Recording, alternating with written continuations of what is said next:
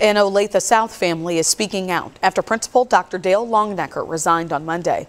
This comes after reports of racist incidents taking place at the school. Our reporter Leslie Dellis-Bohr talked with the family that wants to see more done in the district. It's the best thing as of right now because there's just a lot of tension inside the school, inside the building. It's really a lot of emotions going on. So I think the best thing for him was to step out of it. This is how junior Anaya Gant and her mom Latasha Young say they feel after Olathe South Principal Dr. Dale Longenecker resigned Monday. I just want to know why it took so long. There's so many incidents that happened. Why did it take till the end of the school year? Longenecker's resignation comes after a series of racist events at Olathe South.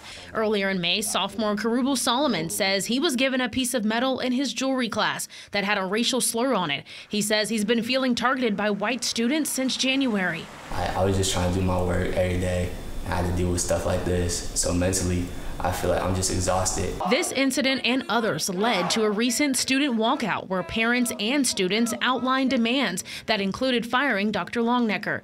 The district sending out a letter to parents after Monday's resignation, stating in part, quote, "We recognize that this has been an especially challenging end of the school year for Olathe South and want to assure you that your administration team and district leadership are committed to moving forward in the most productive way possible," end quote. As a parent, Young says she is frustrated that her kids have to experience this at school. You're trying to have your kids in a decent school district, and be with different kids, but racism is a thing, but when you see them dealing with it every day, it kind of hurts your heart. Young and her daughter are now hoping for a better start to the fall.